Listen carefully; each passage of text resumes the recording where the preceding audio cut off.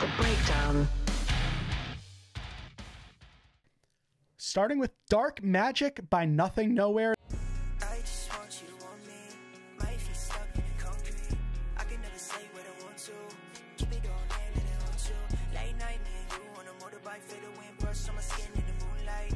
I never wanna feel like a dead end. I just wanna feel like a fit in. I can't pretend that I'm okay. I need something to save me. This is the Vermont musician's sixth studio album released independently for the first time since first time? Like 2015 or 2016. Okay, since gotcha. Since independently on the 8th of February. Dark Magic consists of just a small amount of songs, like 18 tracks, and is the much anticipated follow-up to last year's phenomenal Void Eternal LP. Spoiler alert, we gave that one our number 2 record of the year. We were very, very happy with it. All right, let's unpack. A lot's changed. Let's Nothing unpack. Nowhere off of Fueled by Ramen. What the fuck happened there? I don't know. I don't get it, man. Because like not only are we sort of like pushing this as like being an independent release, but I feel like we're aggressively pushing the fact that we're no longer on Fueled by Ramen. It's very, very clear to me that that relationship did not play out. Also with maybe a little bit of like the lyrical sentiment within here that it's just like that relationship went badly, and it sucks because like Nothing Nowhere really is an artist that Fueled by Ramen shouldn't have fumbled. Like there is so much potential there for them to have really fueled Nothing Nowhere's growth. And it makes me question a lot. Like suddenly I'm thinking to myself, like, were a lot of the Void Eternal decisions, were they Fueled by Ramen's choice? Did Fueled by Ramen, or were they Nothing Nowhere? Fueled by Ramen didn't back it, right? Didn't believe, you know, right? Like, what kind of numbers did Fueled by Ramen expect that they didn't get? Like, what kind of backing did Nothing Nowhere expect that Fueled by Ramen did not give him? Like, I feel like I'm so curious about how that relationship played out. I want both sides of the story, you know. I definitely do. Like, there's lyrical content on here talking about, you know, I can tour with whoever the fuck I want to, whatever bands I want to. I just feel like I could only ever get a real, authentic, genuine answer from Nothing Nowhere, and I would only ever get corporate speak from of course. You know what I mean? I want both sides in the sense of like, you want to be like a fly on the wall, right? You want to know the inner workings of both halves of this relationship. But obviously, it's tough to just go ask somebody. You know what I mean? I mean, outside looking in, there always seems like perfect marriages as far as labels and bands go. And Fueled by Ramen and Nothing Nowhere definitely seemed like one of them when that was first announced. Yeah. And then we get an outstanding album last year. It was a really good album, right? So, like, who was pissed about it? Who didn't genuinely love that album? I don't know. But and then what does it mean for Nothing Nowhere to then come back, do this independent release, and go back to the style of music that he became popular with? A partial return to roots. Like 99%. A majority return to roots. This is the Nothing Nowhere that we were familiar with up until, like, that sort of pop punk single that we got like right before Void Eternal. I mean, I think this definitely leans heavier on the emo rap side of things at the beginning of the record for like the first 9 songs.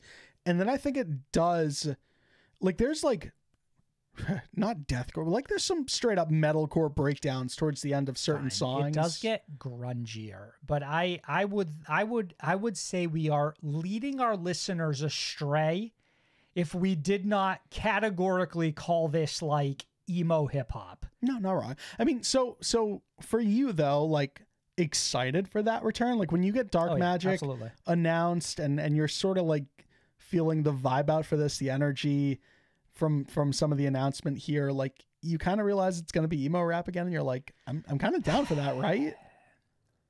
I sort of like not being able to guess where Nothing Nowhere is going to go next. Agreed. But you and I have had this conversation a lot lately in that we feel like there has been a weird black hole left with nobody picking up the pieces of what felt like a really strong, burgeoning subculture that was coming up in the scene. And then to have so many artists pivot away, whether it was to like the pop punk side or like the heavier side. So it's nice to have like what I would consider one of the best walk it back and do it again, right? Yeah, try it out like, again. for me, this is a bet. If like anyone could come back to this style, Nothing Nowhere's best case scenario. Bread and butter, as Yeah. far as I'm concerned, for Nothing Nowhere. I think that the way that Dark Magic is presented is one of my favorite things about this record. It's the best part of it. So obviously you've got like the knight in their armor as the cover art, and then you Yeah. got like the grungier looking Dark Magic font in the background, and then their entire face is blacked out. You know, obviously Nothing Nowhere covering the face is like the whole thing, but it's got this very dark energy.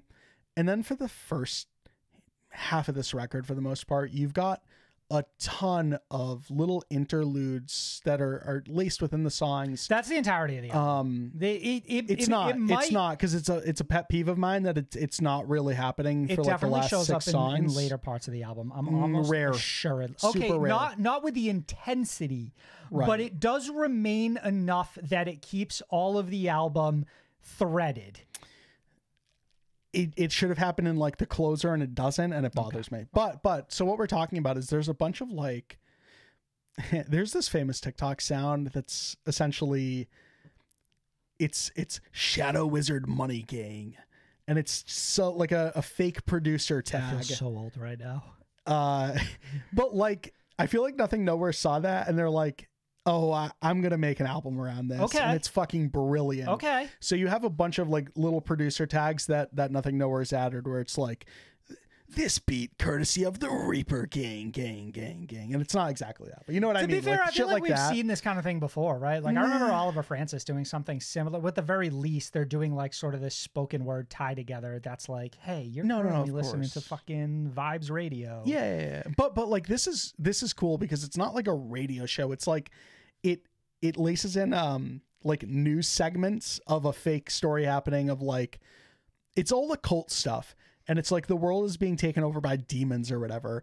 And it's like, all that we know about our, about Nothing Nowhere is that they lead like the Reaper gang cult. Right, they're a Backwoods gang. the witchcraft shit. Right. Another artist who did something slightly similar, just not to cut you off, but real quick, Garden, with that EP that I really adored a couple years back, where they would do like this news report about like the murderer that like ended up getting like stopped. Yep.